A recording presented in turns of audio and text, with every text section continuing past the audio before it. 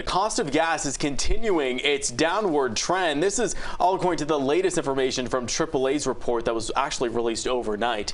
The average price of a gallon of gas in Florida falling 12 cents last week and 41 cents in 4 weeks.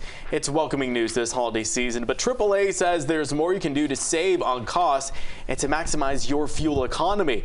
So here's some of that advice for you. Combine errands to limit driving time. Shop around for best gas prices in your own community. Try to pay with cash. Some retailers actually charge extra if you pay with the credit card. Also, remove excess weight in your vehicle. Every 100 pounds taken out of the vehicle improves fuel economy. And try to drive conservatively. Aggressive acceleration and speeding reduces fuel economy.